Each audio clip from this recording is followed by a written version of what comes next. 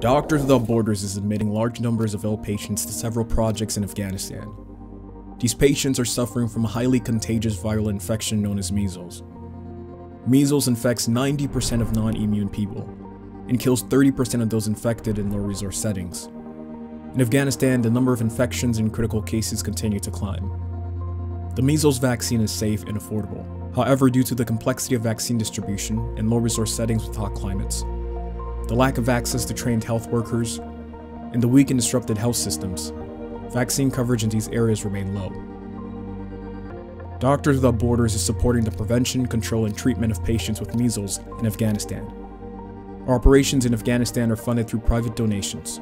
We do not accept any money from any agency or government for our work in the country. While global attention continues to focus on COVID-19, we mustn't lose track of these other pressing public health threats.